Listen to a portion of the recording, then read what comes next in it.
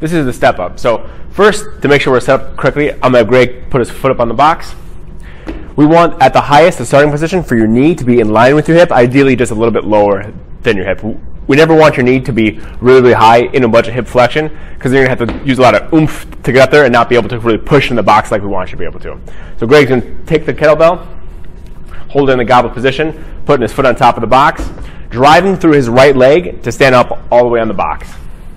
Good. Same thing, lower down nice and controlled, so he's not just falling down on the ground, getting a lot of compression forces in his knees. He's really just keeping that whole foot flat on the box, pushing as hard as he can, standing straight up. Again, keeping that good, nice mid-range spine position.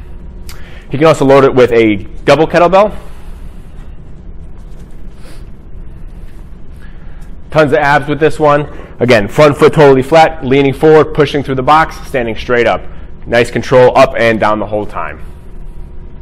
If this is too hard, we can get rid of all the weights, or we can lower the box. That's not a problem at all. Some of the ways people make mistakes with this one is they'll oomph up. So if Greg doesn't really push to his right foot, he's trying to get his left leg that's on the ground. That's really his dry foot.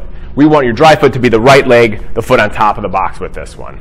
And again, he's doing a great job of leaning forward, keeping his whole foot flat. He's not going to his toes or doing anything funky like that.